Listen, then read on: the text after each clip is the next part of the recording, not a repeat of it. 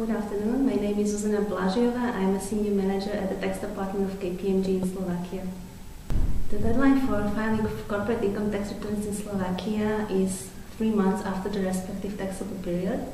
So if the taxable period ended on 31st of December 2011, the tax return has to be filed in principle by end of March. But since end of March is falling on weekend, the deadline is 2nd of April 2012.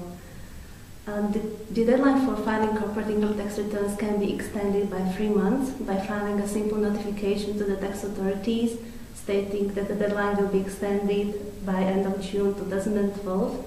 In situations where the taxpayer had income from foreign sources, the deadline can be extended by 6 months.